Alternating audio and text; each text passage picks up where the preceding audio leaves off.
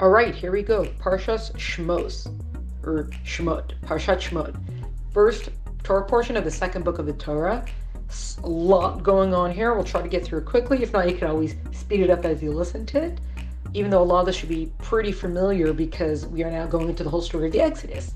So this week's Torah portion begins with the phrase, Ve'ela Shmos B'nei Yisrael Haba'im Mitzrayim. These are the names of the children of Israel who came to Egypt. And it goes through and recounts the names of the tribes, all of them who were there, showing that part of what we're showing here is that the Jewish people held on to the identity.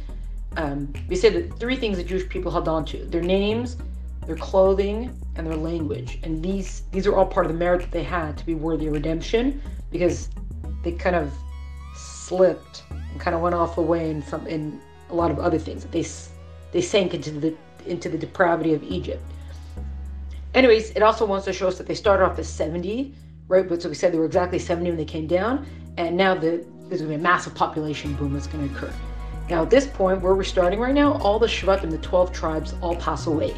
The one who lived the longest was Levi. Levi lived till 137, and he passed away. And now the story's about to start. The story of the Exodus is going to start. So at this point now, the Jewish women, they're starting to have a lot of kids, at least, or about 6 children can be born at one time. So obviously the population massive boom is occurring. Now at that time it says, the Torah portion says that a new king arose who didn't know Yosef. Okay, now there's two explanations for that. What do you mean he didn't know Yosef? So either it could be the same king that rose up, the same Pharaoh who, now that everybody else had died off, all the original Jacob sins were gone, it's like, oh, who are these people anyways? Okay, we're gonna have a new program now. Or it was actually a new king who, because he had no association with any of these, he pretended like, no, nothing to see here, kind of thing. Now, he sees what's going on with this massive population boom, and he starts scaremongering. Like, oh, these Jewish people, they're going to become so many, they're going to overthrow us, and all these terrible things are going to occur, even though there was no indication that any of that was going to happen. He decided. Okay, so he said, what we're going to do, we're going to outsmart them. Okay? Now, commentators say that he had 3 advisors, and who are the 3 advisors? You might recognize some of these names. Bilam, who we see later with the whole story with the donkey and cursing the Jewish people. Much later, that's going to come up. Yeser, who was actually Yisro, Moshe's future father-in-law, and someone by the name of Eov, who's Job, like the book of Job. So they said these 3 were his advisors. And Bilam said, okay, we have to have this system of oppression that's eventually going to lead to a decrease in the birth rate, right? If we beat them down so much, they're not going to want to keep having kids. They're not going to have the energy to have kids anymore, and it'll be done. Yisro disagreed, and he got out of there, and then Eov remained silent. Now, what we do see that Bilam's plan is kind of what they use, because Paro, what he does. By the way, side note, the fact that we call Egyptian kings pharaohs is specifically because of the Torah, because Pharaoh means like the great house in Egyptian, but they used to call their kings king, and we call them pharaohs because the Torah made it a popular use to call the Egyptian king Pharaoh. So fun fact. Okay, anyways, so they decide they're going to use Bilam's plan. So Pharaoh shows up to work one day, and he's got the tools ready. He's like, "Come, everyone, we're gonna go to work." And he gathered all the Jewish people, all the Jewish men. He gathered them all together, and the only people who didn't show up were the Levites, the tribe of Levi. They did not show up. They said, "No, our job is to study. We're the future priests of the people. We got to be, the scholars and all that kind of stuff. It's not our job to work." And Pharaoh actually left them alone. He left them to be the scholars and whatever. He didn't. First of all, it wasn't exactly Judaism. I'm like, okay, fine. Him and his thing with God is one thing, but it wasn't that he was out to annihilate Judaism. He just wanted to keep the Jewish population beaten down and in check. Okay, that's one way of seeing it. But he left the Levites alone. He didn't mess with them. So everybody else came, and they're all like, "Oh, we're all going to help Pharaoh with the work now." And first day, it's a big community project that they're all helping with the work. But then the day's over, and they're like, "Oh, how many bricks did you build? How many bricks did you build? Great, now you have to do the same again for me tomorrow." So this is kind of like the first phase almost of the slavery, which lasted for about 30 years, this first phase of kind of forcing them into indentured servitude, right? Oh, now that you work here, now you don't get to leave now. So kind of tricking them into working. And what the Jewish people built, were the two storage cities of it's Pithom and Ramses. So Pithom and I don't know what the English is. Anyways, so they did that, but the plan didn't work because the Jewish population kept increasing. So now they're like, great, this plan isn't working. We gotta double down on this. So now we get into like the second phase, which only lasted for a short amount of time. Well, before things got worse, it's okay. Now we're gonna go to backbreaking, demoralizing labor. So part of it is that they try to, like, they were giving men women's work and the women the men's work, and they weren't keeping up. Right? They couldn't. The women didn't have the strength to be doing what men usually do, and the men were not able to handle the women's work. So it was just not happening. Now, it was the Jewish women, to the credit of the Jewish women, who helped subvert this whole plan, and they kept the population rising, because they had their little tricks that they did to make sure that the Pharaoh's plan would not succeed. Now, during this time, this little 5-year phase over here, this phase 2 phase, this is when Miriam and Aaron are born. Miriam and Aaron are born at this time. Now, this time also, they started going above, like the Egyptians started going beyond the original, like the original plan for slavery, because they knew, going back to Abraham, there's the covenant between the Parsha, goes all the way back, that God told Abraham, like, your children are going to be slaves in a land that's not theirs, etc., etc. So everybody knew kind of that this was going to happen. The problem is that the Egyptians, it's not just that they knew it was going to happen, like, they took it very eagerly, and they were a little bit of overachievers in it, which also why it set up their eventual punishment, because if God says that the Jewish people are going to be slaves, you can't be mad at the Egyptians for making them slaves. It was kind of, they fulfilled the prophecy kind of thing. But they took to it, it wasn't just that, like, oh, they brought them into the indentured servitude kind of thing. It's when they went above that, and there was not anyone in Egypt, not even the foreigners in Egypt, and not even the slaves in Egypt, who weren't glad to see the Jewish people turn into slaves. So that led also to their eventual punishment, in that they took to it too eagerly, and they went, like, way beyond what they were supposed to. Now, so this obviously this didn't work either. The demoralizing, backbreaking labor didn't work either, so now we have to have the third plan. What's the third plan? Is that Pharaoh now calls to the Jewish midwives. They said their names are Shifra and Pua, and commentators say this is Miriam and Yocheved. Yocheved is the daughter of Levi, and who was born, actually she's number 70, who was born when they came into the land of Egypt. So she's actually over 100 at this point. And Miriam's her daughter. Miriam, Aaron, and soon Moses is going to be her son. So he says, okay, new plan is that you guys are midwives, you have to kill all the baby boys that are born. Why? Because Pharaoh has just been told now by his astrologers that the Redeemer of Israel is going to be born, is about to be born. So he's like, great, we got to take action now to make sure he doesn't survive, right? Now he says, kill the baby boys, but the girls you should let live. Well, it wasn't just that, like, oh, don't kill the girls. It was like, we're going to let the girls live, and we're going to inundate them and bring them into Egyptian culture. We're basically going to make them into Egyptians. So it was a physical and spiritual destruction of the people that he now aimed for in this third phase now. Now, there's actually some of the commentaries say that, we have the physical destruction, we have the physical harm, and then the spiritual harm. It just goes to show that the spiritual harm comes second, because it shows that it's worse. And we have, we're in exile now, and through all the exiles we've been to, there's always been the people who have been like, oh, if you only immerse in our culture, right, if you only become more and more like us, that's going to save you, right? That's what's going to redeem you or see you out of this.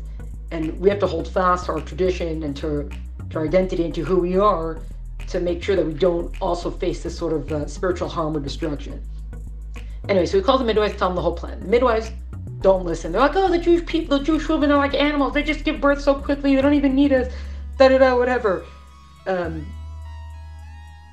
And so obviously, God blesses them for this, and then obviously it didn't work to call the population, because they kept,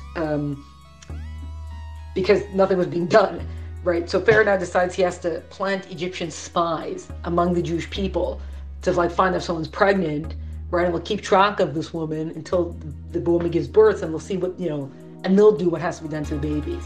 Now, this time also, you have Yocheved was married to a man named Amram. Actually, they say it is her nephew, which this is one of the things that this is before the Torah was born, because an aunt is not allowed to marry her nephew, but before the Torah was born, this was still kind of permissible. It was not forbidden specifically. So anyways, he divorces Yocheved. He says, what's the point in all this? We're just going to keep having children. They're just going to come. They're going to kill him. Like, we can't get around this anymore. And Miriam, who was probably like about 7 or 6, 7 at the time, she says to her father, you've decreed death even on baby girls. You're not even letting baby girls be born by separating from Yocheved, right? And everyone's going to follow what you've done. So it's her prophecy that actually gets her parents back together. And then eventually we have that on Zion Adar, which is on the 7th day of Adar, Moshe is born, and Pharaoh finds out that the Redeemer is born now. He also found out the Redeemer's end was going to be through water, which is why he starts with the next thing of throw all the baby boys into the Nile River. Right? Until then he wasn't doing that, but throw the baby boys into the Nile River, and they didn't know if it was going to be a Jewish boy and an Egyptian boy, so they threw all baby boys into the Nile River. Now the end that was going to come through water was going to be much later, with Moses and the well and the rock and all that kind of stuff. It was obviously that's what the end was going to be about. So the astrologers kind of had a little bit of a hazy vision there, and they did this massive throwing babies into the Nile River, Egyptians and Jews, because of this. And so they also thought, they knew, this idea that God usually punishes what we call midah keneged midah, which is measure for measure. So he says God promised that he was never going to flood the world again after the flood, right? That was that's the whole rainbow in the sky sort of thing. So I'm going to throw the baby boys into the Nile River. God cannot punish me, right? There can be no punishment through water because God promised. But Pharaoh obviously mistook that, because it wasn't that God didn't say, I can't punish you through water. God just said, I'm not going to flood the entire world through water, which is part of why all the Egyptians drowned in the Yam Suf, which, okay, that comes later. Let's not skip ahead too much. Anyways, so what happened is that Moshe is born, and Moshe is born actually after 7 months. So he's born early. So Yocheved was able to hide him for about 3 months, right? Because you have all the Egyptian spies who are trying to look out, and they're keeping track of her. They're paying attention. Now they said that when he was born, the whole world was full of light. The whole room was filled with light, and they knew right away, oh, this kid's something different, right? Something different about this kid. He was actually named, his name was not originally Moshe. His name was Tuvia, which is good. Anyways, so eventually Yocheved can't have the baby anymore after 3 months are up. The Egyptian spies know, hey, this woman's supposed to have the baby now. So she takes the wicker basket, she caulks the inside with clay, and the outside is lined with pitch. She purposely didn't put any pitch inside so that it shouldn't be a bad smell for the baby. Okay, and then she brings it to the river. She knows that, to the Nile. She knows that if I bring the basket to the river, the astrologers are going to get the sense like, oh, the Redeemer has been destroyed by water, everything's okay, and they'll stop the witch hunt, basically for the baby boys, which is what happened.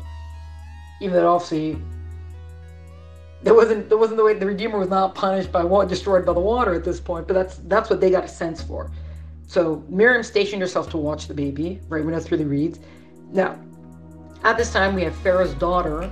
So it writes her name as, we call her Batya, but it writes her name actually as Bitya. It doesn't say specifically, but the commentators call her Bitya. So she, at that point, she was out to immerse in the Nile River. And so why was that? Because she was renouncing idolatry, right? Because they saw the river as a god. So this was part of her process of saying, I no longer believe in this river as being a god and whatever. Now the basket comes down, right? And she sees it, and she tries to stretch out to get it, and her hand miraculously elongates, and she brings in the basket, and she sees the baby starts crying. She says, oh, this is probably a Hebrew child, right? Etc. etc. She tries to bring a wet nurse for him, an Egyptian wet nurse, and he won't. Moshe won't feed, he won't nurse, and because even at that point, this kid was geared for speaking with God. So even at that point, he was already he wasn't going to be. He wasn't going to go there, I guess you could say. So finally, Miriam steps forward and says, "Oh, I have a Hebrew wet nurse that I can bring for you." So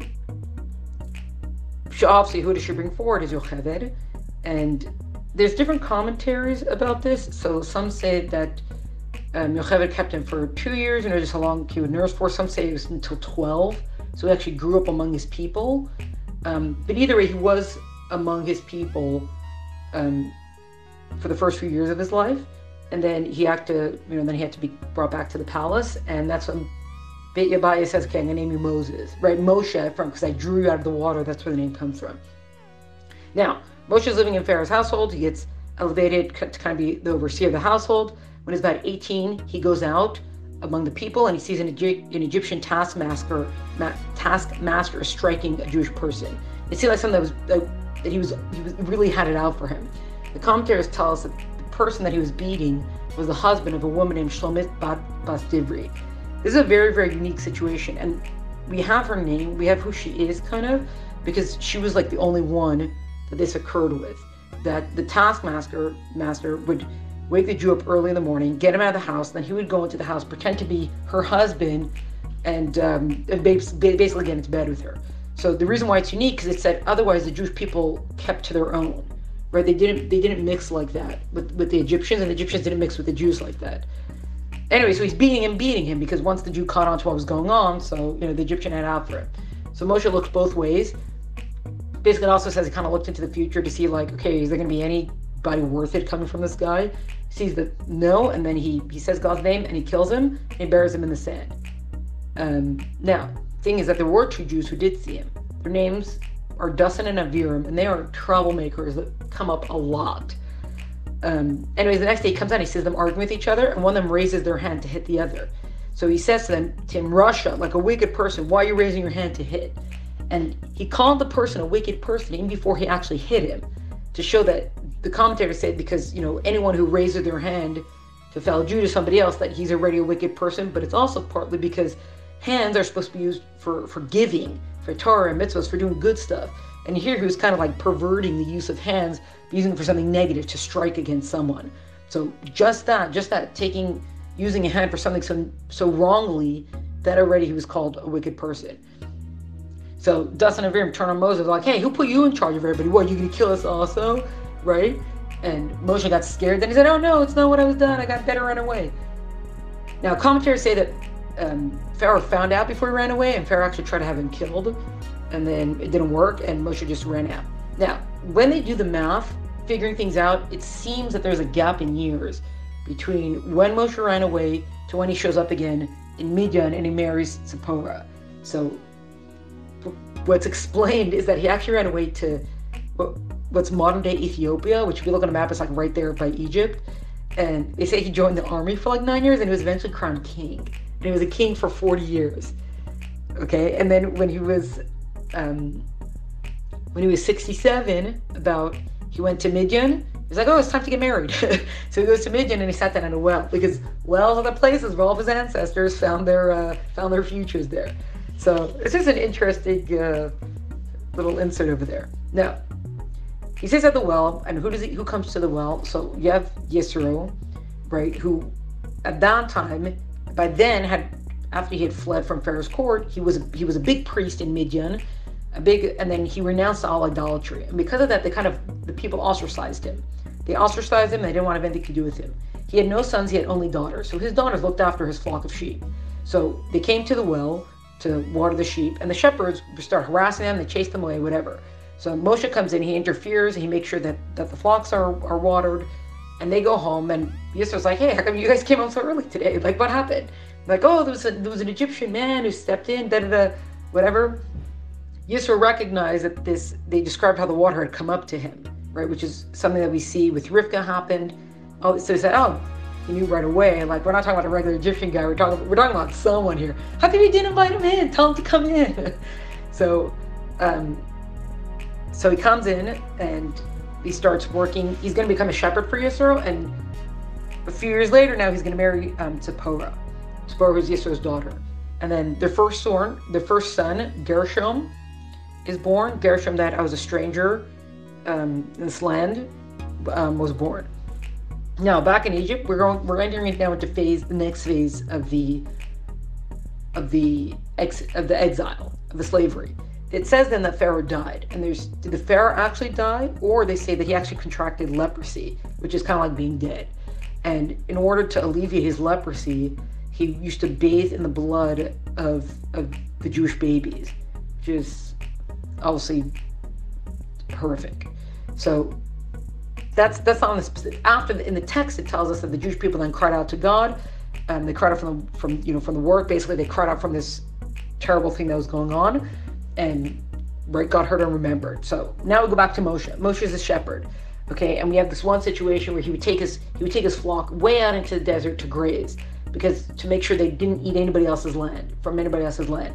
One time, a little kid goes scampering off, and he runs after him, and the kid just went to go drink, and he said, "Oh, I didn't realize you were so thirsty. You must be so tired now." And he carried him back to the flock, and God sees it and says, "You are definitely worthy of being the shepherd of my flock." Now, one day he's out with the sheep, and all of a sudden, they say that he was near. It says Mount Horeb, which is was actually Har Sinai, because the references that come in the text now seem to indicate that this is Har Sinai. So he's out in the desert now, right? And all of a sudden, an angel appears to him in the burning bush. Right here comes the burning bush. Why is it a burning bush? Because the bush, it was this like prickly, thorny bush, which is considered this like lowly kind of plant.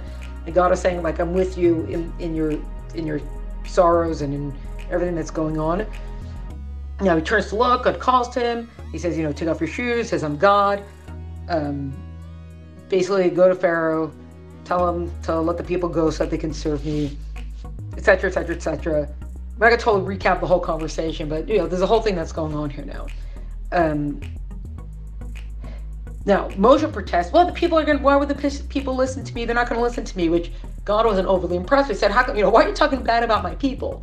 So he says, "Okay, I'm gonna give you signs." What's the first sign? He says, "What's in your hand?" This is a staff.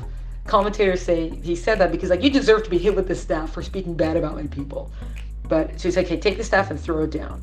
So he throws it down. It turns into a snake. Okay, grab it by its tail, and now it becomes a staff again. Right. So that's your first sign. Second sign, he says, put your hand into, kind of like into like where your chest is, like into your, into your coat over there. So he puts it in, takes it out, and it's all white with leprosy, which is a punishment of speaking lashon hara, speaking slander against somebody else.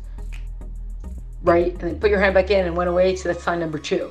Right, both of these because he's kind of telling them off for saying, "Oh, the Jewish people won't believe me. They won't believe, it's time to be redeemed." And they said, if they still don't believe you have a third sign, you can take a cup of water from the Nile, pour it on the dry ground, it's going to turn into blood.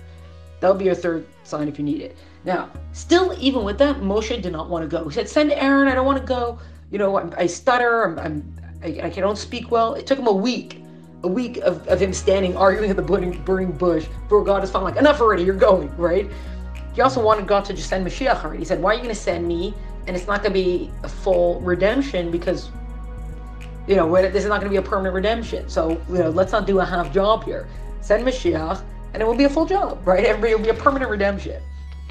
Anyways, God finally said, "Okay, enough of all this. You're going. Go tell Pharaoh to send out my people so that they may serve me," right? Which you got to remember to finish the sentence. "Oh, let my people go. Let my people go so they may serve me." Finally says, "Okay, fine." He goes to his father-in-law, goes to Yisro and says, "Okay, we got to go." He packs up his wife, his son Gershom, his son Eliezer had been born, but he didn't have a bris yet. And he said, "Oh, we got a trial now. We can't do the bris, whatever." But Moshe ended up getting a little bit in trouble from that because he should have given his son the bris at the first available opportunity. As soon as they came, they were close enough, they'd rested enough, and he didn't do that.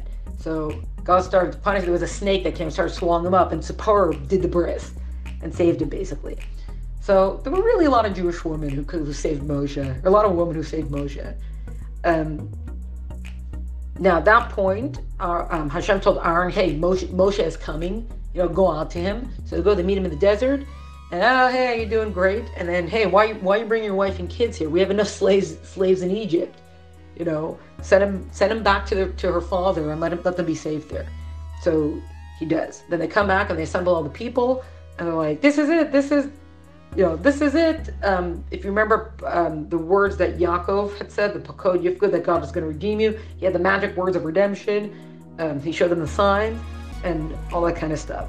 Now we finally get to the end of the Torah portion. Moshe and Aaron went to Pharaoh. Now the elders, the Canaan, the elders of the people were supposed to go with them. But as they got closer and closer to Pharaoh, they fell off, kind of chickened out, which later on, that was part of why when the Torah was given, they weren't allowed too close up on the mountain for that. But anyways, so he goes to Pharaoh and he says, "Okay, let my people go, send out my people so they can have a holiday for me." And God said, and Pharaoh says, "Who's this God? I've never heard of him." Basically, it wasn't a total denial of God that was going on, because obviously we see from earlier with the whole thing with the water and the flood and all that kind of stuff. It's not that Pharaoh's in total denial of God. Part of the denial was of God's intimate relationship with the universe, that the fact that God was always present in the world, and that God was hadn't just created nature and then left it, that God was still involved in nature, that God could be beyond nature. It was the extent of God, I guess you could say. It was more than just, oh, this is a God, that Pharaoh was denying. And they said, and then he said, no, I'm not going to let you out. And he says, come on, we're going to take a 3-day journey and offer our sacrifices to God, right? Not saying whether or not that he returned, we're going to go. So Pharaoh's like, enough of this. You're just being lazy, and you're trying to distract me. Get back to work, and tell everybody to get back to work, and enough of this. And he says, that's it. All you lazy people from now on, he tells the overseers, don't give them straw for their bricks anymore. Make them gather their own straw for their bricks, and they still have to meet quota. Said they're going to stop with all this nonsense, So the Egyptian taskmasters took that very well. They're very happy to beat any Jew who couldn't meet their quota. But you had the Jewish foremen who were kind of like, okay, I think we're taking this a little bit too far. And they were like, okay, be quiet, all of you. And they said that even to the point that they would take, if they couldn't fill the quota of the bricks to put in, they would take the babies and stick them into the walls. And Moshe obviously turned to God and was like, he complained about all this. There was one baby, God let him save one baby who grew up, his name Micha. He ended up being one of the main people behind the whole sin of the golden calf. So God was basically trying to show that, there's a plan for everything, and there was a reason why it was these babies, not other babies. I mean, it's still a terrible situation, but now the people complaining that Moses made it worse, specifically Dustin and Aviram, those troublemakers from before. He made it worse. Moshe turns to God and he says, why did you send me if it only made it worse for your people? And God says, okay, yeah, just you wait and see what's going to happen. Pharaoh's not just going to send you out, he's going to force you guys out. Just you wait and see. Which is what we find out, which is what will happen, the showdown to continue in the next Torah portion